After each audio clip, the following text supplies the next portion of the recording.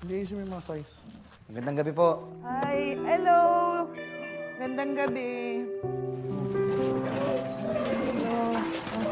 Bubbles, hindi ka pa pagod? Magpahinga ka na.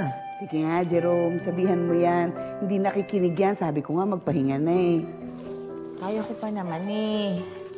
Tsaka pag nakakaramdam naman ako ng pagod, nagpapahinga naman ako kaagad.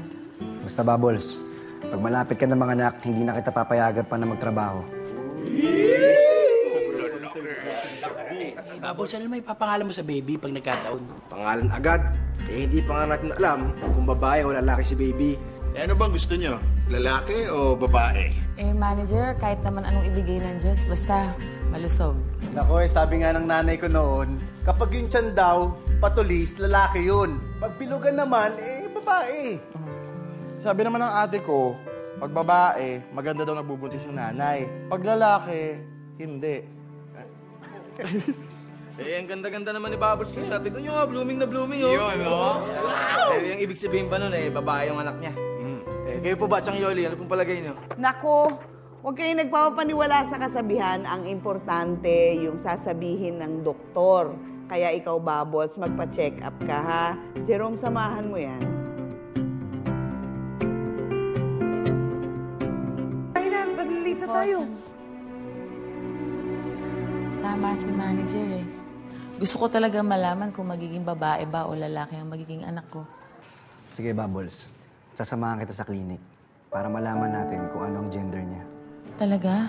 Oo. Kung lalaki siya, magiging masaya ako. Pero kung babae siya, magiging masaya rin ako. Salamat, Jerome, ha? Saan? Kasi tinanggap mo yung magiging anak ko. Bubbles, kagaya na pinangako ko sa'yo, di ba? Hindi ka nag-iisa sa pagpapalaki na magiging anak natin.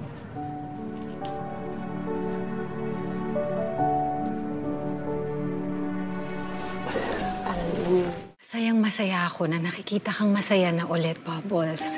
Alam mo yung pinagdaanan ko dati, General. Kasama kita nun. Pero ngayon, ang laki ng pasasalamat ko sa Diyos kasi nandyan kayong lahat. Nandyan si Jerome. Tapos darating na yung magiging anak ko. Natatandaan mo yung sinabi ko sa'yo noon. Kapag nahawakan mo na yung anak mo, kapag karga-karga mo na siya, iba yung sayang nararamdaman mo. Higit pa dyan sa sayang nararamdaman mo ngayon. Nung pinanganak ko yung anak ko, hindi ko maipaliwanag yung ligayang nag-uumapaw sa puso ko. Yung saya, yung excitement. Ngayon nga, papalapit na ng papalapit yung panganganak ko. Lalo ako nagiging excited eh. Excited na ako makita siya. Kasi andyan si Jerome. Magkakaroon siya ng mabuting ama. Magkakaroon siya ng pamilya. Tama.